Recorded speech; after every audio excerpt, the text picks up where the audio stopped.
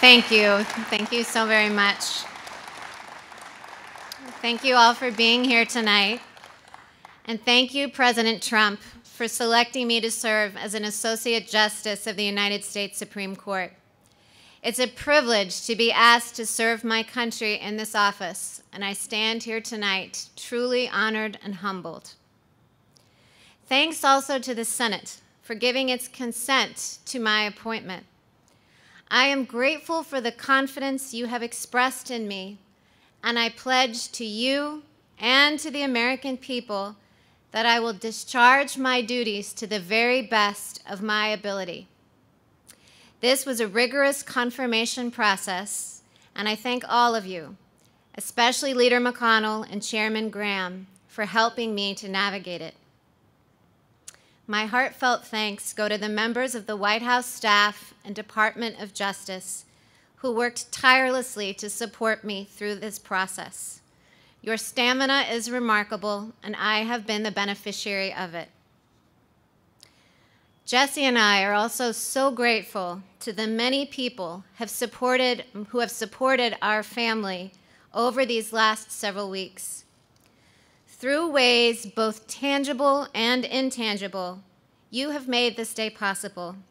Jesse and I have been truly awestruck by your generosity.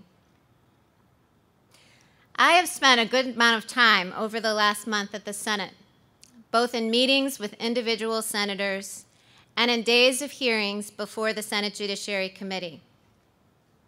The confirmation process has made ever clearer to me one of the fundamental differences between the federal judiciary and the United States Senate. And perhaps the most acute is the role of policy preferences. It is the job of a senator to pursue her policy preferences. In fact, it would be a dereliction of duty for her to put policy goals aside.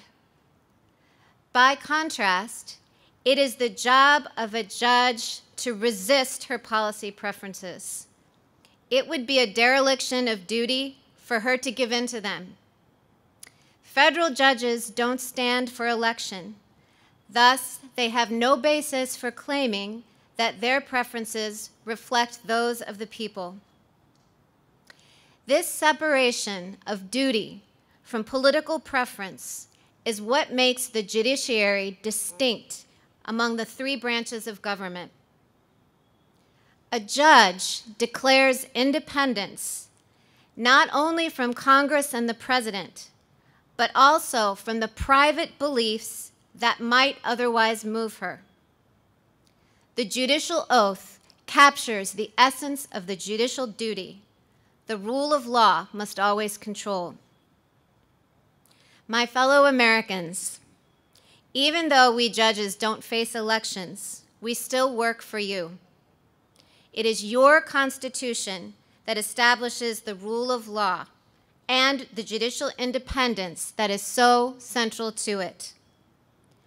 The oath that I have solemnly taken tonight means at its core that I will do my job without any fear or favor, and that I will do so independently of both the political branches and of my own preferences.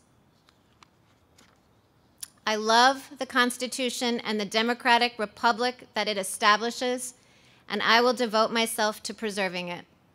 Thank you.